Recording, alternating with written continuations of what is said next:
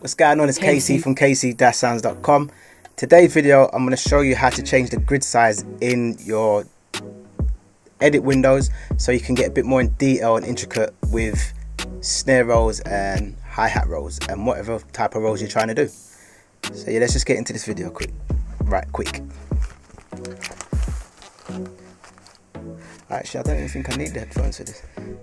All you need to do is go to Logic Pro X at the top left, go into Preferences, reset. Oh, nah, we don't want to do that. Go to Key Commands, click Edit, and then you need to type in Division. And once you've done that, you're looking for Set Next High Division and Set Next Low Division. At the moment, mine is semicolon and command, and I think, was that a comma?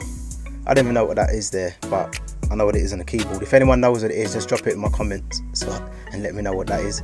But yeah, all you need to do is, if you want to change it, is click on that, then by key command, and then just change it to what you want.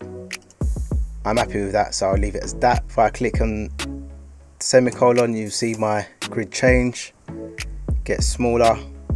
At the moment it's on 48s, and then hit command and that little comma thing, and it'll get bigger.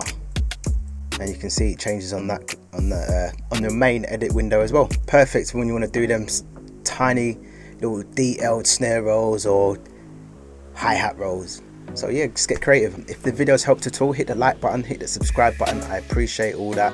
Don't forget to follow me on Instagram. I'm always putting up little tips and tricks on my stories.